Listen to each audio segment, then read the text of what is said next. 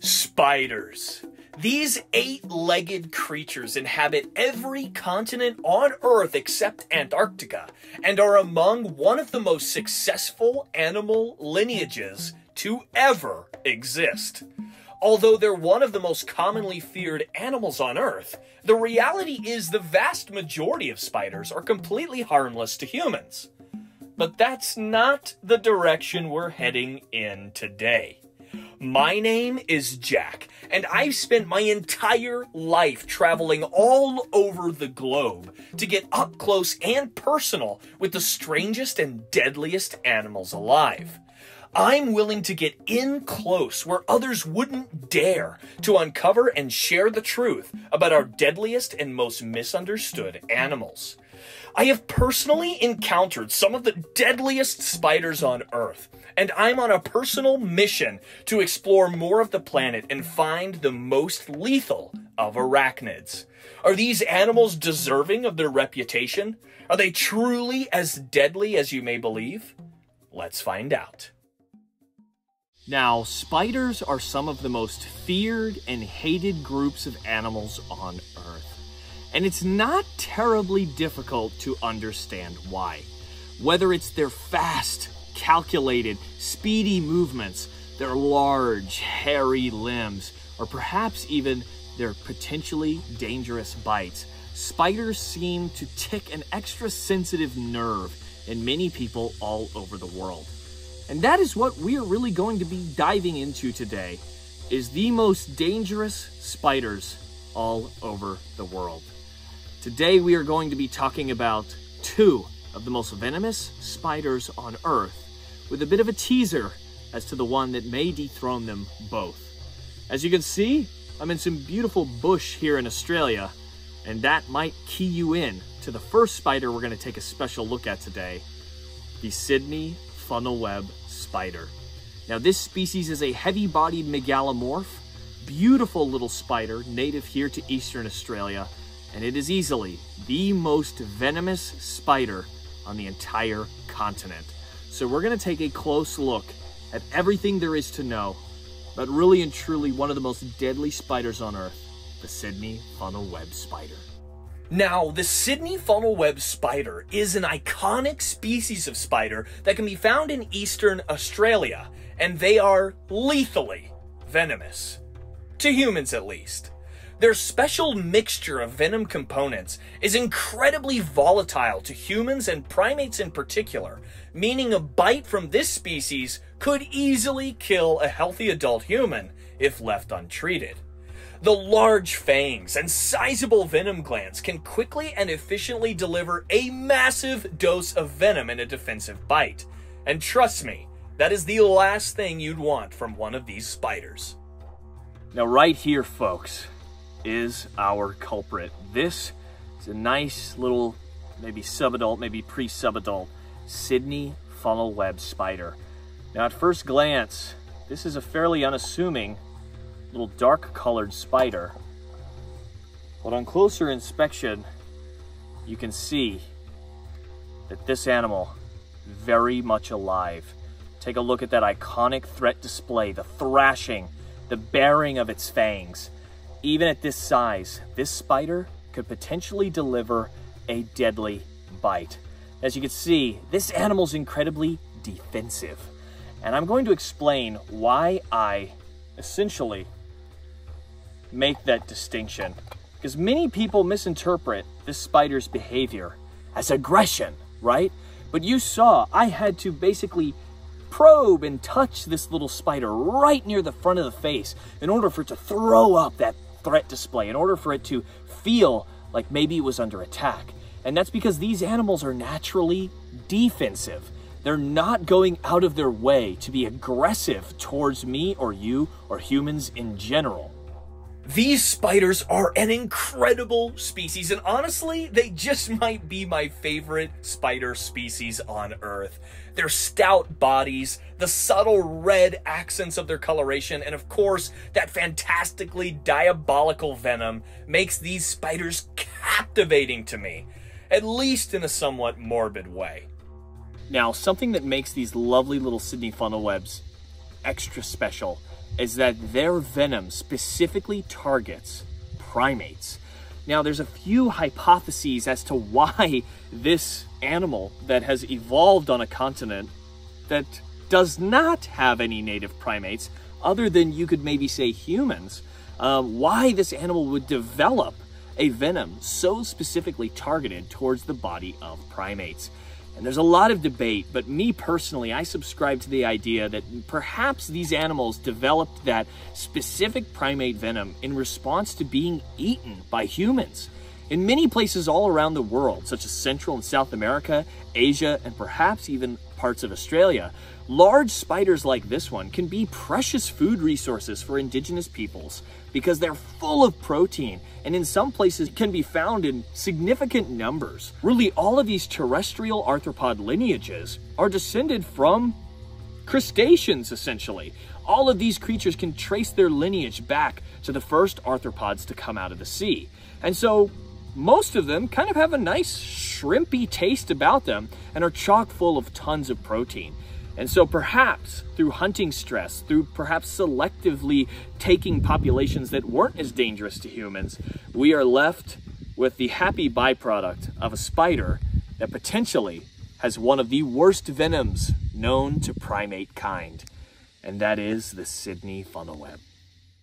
Our time in Australia has come to an end, and it's time for us to head to the next continent to find our next spider. We're going to take a quick hop over the pond down to South America to take a look at arguably one of the most venomous spiders in the world. Perhaps the most venomous spider in South America, but very likely dethroned by another group of spiders. But let's take a close look at the fantastic, iconic, and incredibly toxic Brazilian wandering spider. Drop for drop, the Brazilian wandering spiders are truly one of the most venomous and deadly spiders on Earth.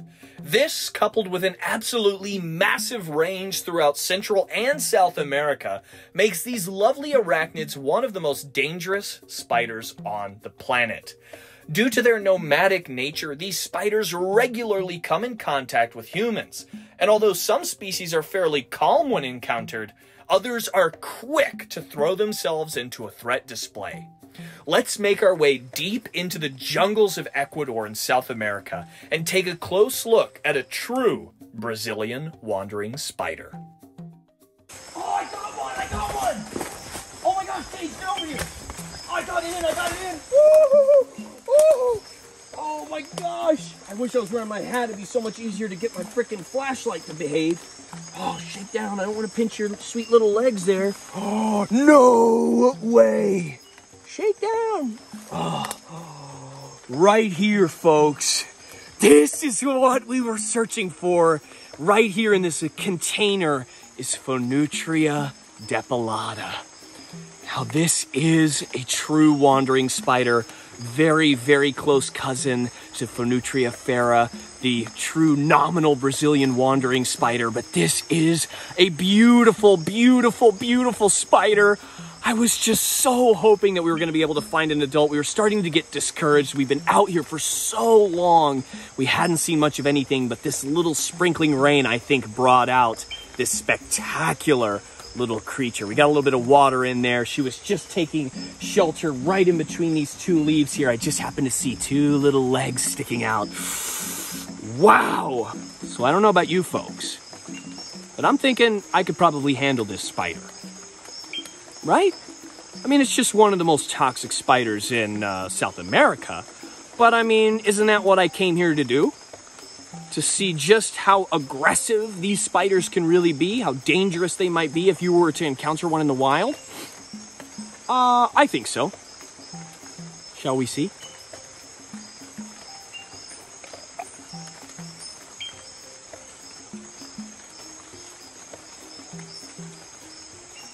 It's okay, girl. It's all right. No need to be afraid.